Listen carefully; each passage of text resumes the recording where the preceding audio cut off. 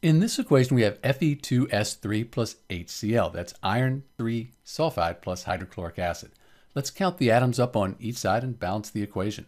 We have 2 iron atoms, 3 sulfurs, and 1 hydrogen and 1 chlorine. On the product side, we have the 1 iron, 1 sulfur, 2 hydrogens, and we have 3 chlorine atoms. Let's balance the iron first, see how that works out. We could put a 2 as our coefficient, 1 times 2. That would give us 2 iron atoms, and then this 2 applies to everything, so 3 times 2.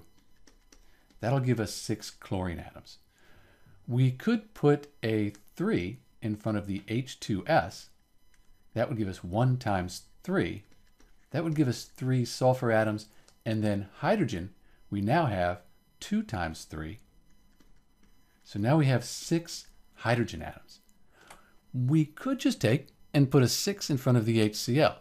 1 times 6, that would balance the hydrogens, and because the 6 applies to everything here, 1 times 6, that also balances the chlorine atoms. And we're done. This equation, it's balanced. This is Dr. B with the balanced equation for Fe2S3 plus HCl. Thanks for watching.